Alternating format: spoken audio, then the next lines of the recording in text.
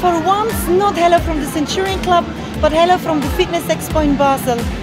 Today, Saturday and Sunday, I'm going to show you around the Switzerland's biggest fitness exhibition. I'm going to be a stage for interviews, I do meet and greets, and I hope to meet a lot of fans and friends and a lot of new people. So follow me around and let's go!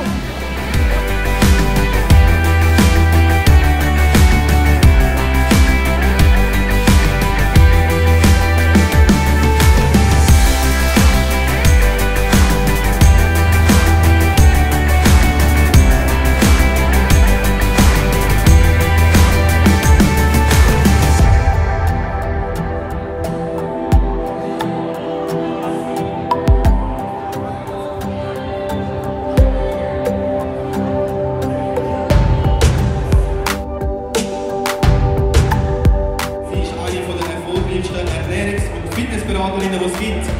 Begrüßen mit einem großen Applaus Landolt!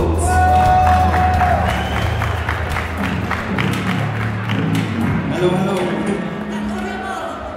Also ich bin Landolt, bin 34 aus Zurich. Ich habe dort mein eigenes privates Personal Training Studio, jetzt schon seit 6 Jahren. Und ich habe in den letzten paar Jahren meine eigene Ernährungslinie kreiert. Die ist jetzt seit einem Jahr online und man kann das in ganz Europa und direkt bei mir kaufen. Ich bin seit 12 Jahren selbstständig als Personal Trainerin und das ist eigentlich das, was ich mache und lebe, seit ich gestartet bin. Wie hebst du dich in Form? Wie ernährst du dich?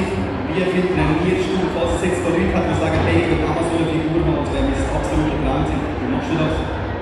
Grundsätzlich denke ich, du musst voll Herz dabei sein.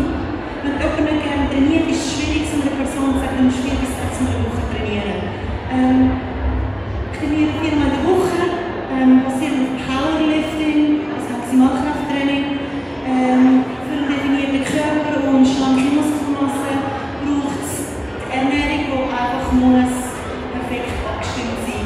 Das heisst, ich schaue für Kohlenhydrate, für Protein, aber auch das ist in dem Sinne keine Pflichtübung, wenn es 16 Jahre lang schon was gemacht hast. Es ist so fest in den Lebensstil und in den Routinen rein. Es ist normal, es gehört dazu, aber es braucht über lange Zeit Regelmäßigkeit, damit der Körper sich so formt und natürlich, dass er dann auch so bleibt.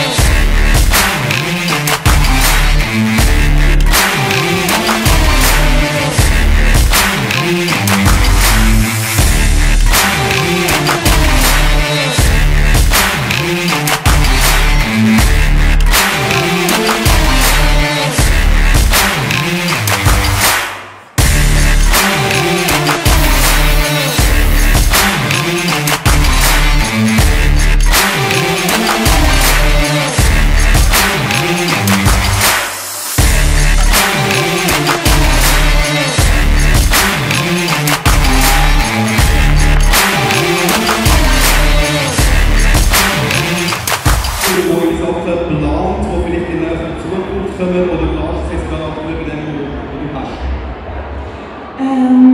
Ich habe natürlich das Glück, dass ich immer wieder coole Anfragen bekomme zum Reisen. Viele Leute probieren schon auf Zurich, so wie wir trainieren. Das sind Sachen, die ich in dem Sinne nicht planen kann, aber wenn es kommt, dann muss ich natürlich zugreifen. Meine Produkte sind jetzt in Europa und in der UK erhältlich. Das Ziel wäre in den nächsten 1,5 Jahren, dass das auf Amerika geht. Das ist mir so ein das und dann einfach noch mehr von all den Sachen, die jetzt schon. Warum hast du eine eigene Ernährungslinie rausgebracht? Hast du irgendwie gesagt, hey, ich sehe da nicht, dass man irgendwie eine Lücke füllen kann? Oder was hat dich dazu motiviert? Motivation war eigentlich, dass ich so nicht trainiere, mit Lebensstil, ich das alles aufgebaut habe, ist mir immer wichtig gewesen. Perfektes Training, perfekte Ernährung, das Trainingsequipment muss perfekt sein, es darf nicht wackeln, höherer Standard. Und das war eigentlich der Ursprung vom Centurion Club, also von meinem eigenen Gym. In Betracht auf Supplement habe ich einfach gewusst, wenn ich nicht rumnörgeln will, muss ich mein eigenes Ding kreieren. Und das ist eigentlich dann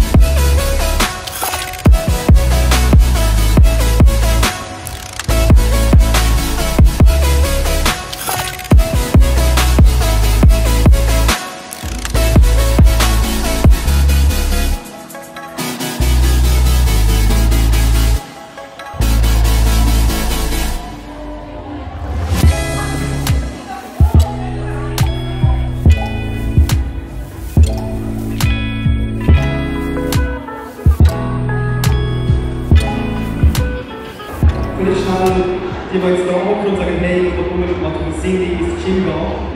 Homepage, was ist da? Oh ja, das ist auf cindylandolt.ch. Könnt ihr mir ein E-Mail schreiben.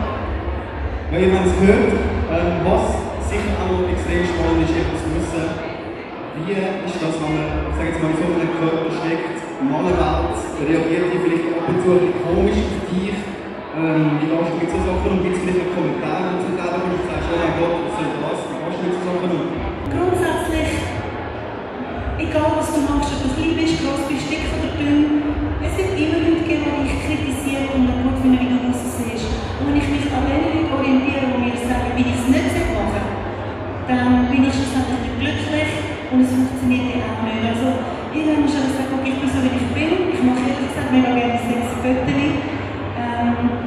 Und ich bin mich an den Leuten orientieren, so Fall, die mitmachen, die das gerne sehen. Und das ist, denke ich, viel wichtiger als sich an der Negativität genau versuchen zu fokussieren.